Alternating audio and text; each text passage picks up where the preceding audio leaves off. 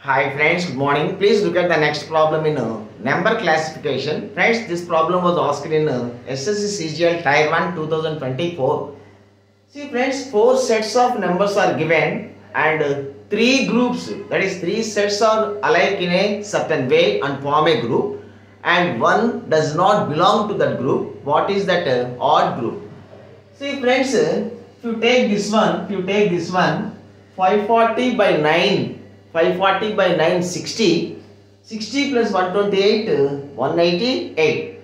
Similarly, 81 by 9, 9. 9 plus 92, 101. So, if you take this one, 90 by 9, 10.